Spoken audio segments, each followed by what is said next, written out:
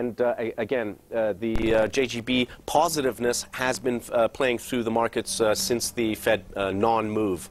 That's where all the money is going. Thanks, Rama. Well, let's stick around with debt markets here. Asia's sovereign debt market has succumbed to global market volatility in recent weeks. Some spreads are sitting at their widest level since February. But it's the worst over. We've got Joanna Chua, the Vice President and Sovereign Credit Analyst with Salomon Smith Barney, joining us now for more from Hong Kong. So, Joanna, what's the case for maintaining your defensive strategy across Asia? Hi. I mean, we continue to see that despite what's going on in the rest of the global markets, Asian sovereign spreads have actually been pretty resilient, except for the Philippines, which has been hit by Brazil-led concerns. If you look at some of the high-grade sovereign spreads, particularly China, Korea, and Malaysia, they have been relatively stable.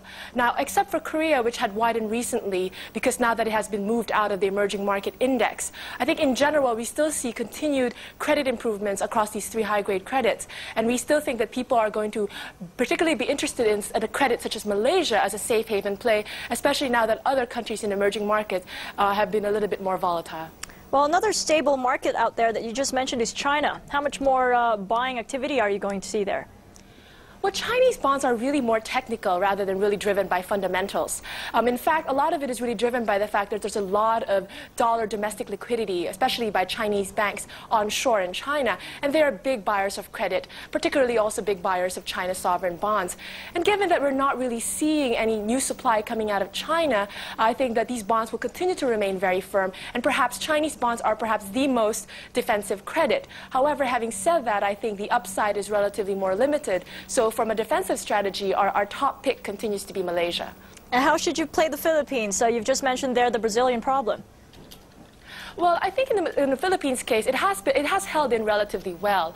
I think one of the things that is concerning us a little bit is the fact that I think the fiscal prospects are looking a little bit more on the downside. In particular, there was news yesterday about the government hiking its 2003 budget higher for the second time, now up 142 billion pesos.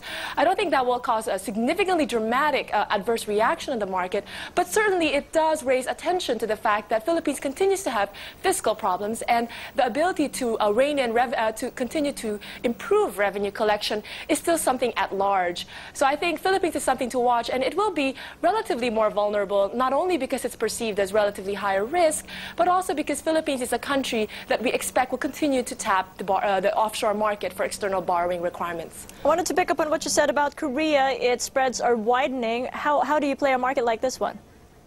Well, I really think Korea is starting to look like a pretty good buy. I mean, the reason why it has widened, I mean, it has actually widened because it was upgraded.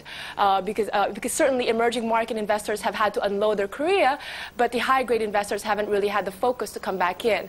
But I do think that Korea is looking relatively more attractive where they are. We continue to see strong economic performance out of Korea, and I think although pretty much the ratings have now all been a single A across all three rating agencies, we're probably not going to see any more upgrades at this point for now. I think certainly because of these current spreads at 140 or over 140, 150 basis points, I think Korea is a good buy.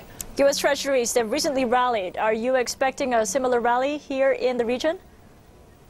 I think, certainly there's always, we don't always exactly one-for-one follow sort of what's going on in the treasury market. I think because interest rates are expected to go low, and I think at this point that doesn't have really significant impact on sort of the sovereign spreads in the region. Korea and Malaysia don't really have sort of significant or any material offshore borrowing requirements that we foresee at this point that they can benefit from the lower cost of borrowing offshore. I think Philippines will benefit from the fact that interest rates, U.S. interest rates and the global interest rates will go lower, which will help ease their borrowing requirements.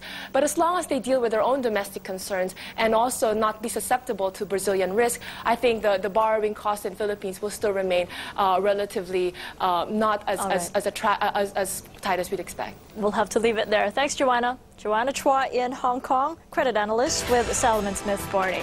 Up next, we'll continue our week-long look at top holiday stocks here in Japan. Stay with us.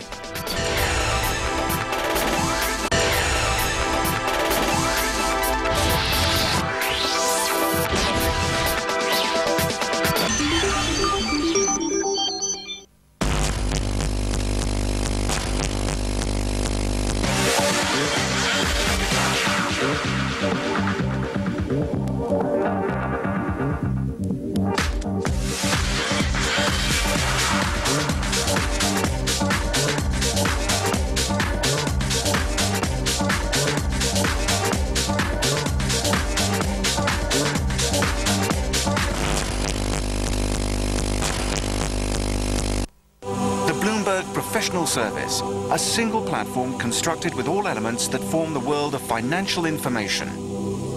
Without data, the service would not be the world leader it is, the most comprehensive, timely and accurate financial database available. With the ability to export into proprietary systems, Bloomberg provides the flexibility that our clients need. The Bloomberg Professional Service has become an integral way of understanding global financial markets.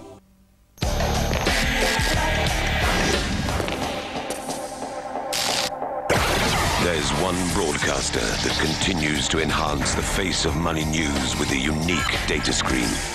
Their news panel reveals hundreds of reports, breaking news direct from over 80 bureaus. Moving the ticker with continuous real-time share price updates. Analyzed by experts in the context box. Thousands of evaluations, sectors, graphs, currency updates and financial trends. Which affect the world markets 24 hours a day. Created locally for 10 channels in over 100 countries in 7 languages. All this from one broadcaster in Money News. Bloomberg, the Bloomberg data screen. Your window to the world of money.